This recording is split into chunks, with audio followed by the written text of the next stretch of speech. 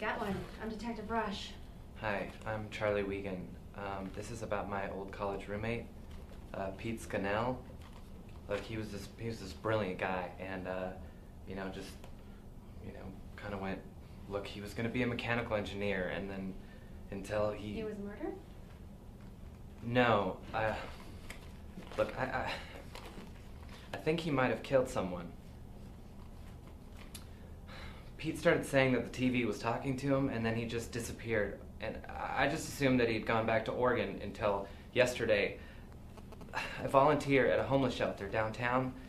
There was a homeless guy out front. He was drawing in a notepad and mumbling and... Pete? Yeah, I mean, I couldn't believe it, you know? And I said his name, and he just started freaking out.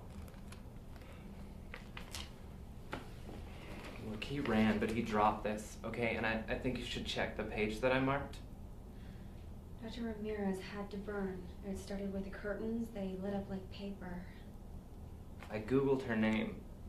She was a therapist who specialized in schizophrenia, and she was murdered in '04. Part of a string of arsons. The man was convicted. Yeah, I saw that, but Pete's description...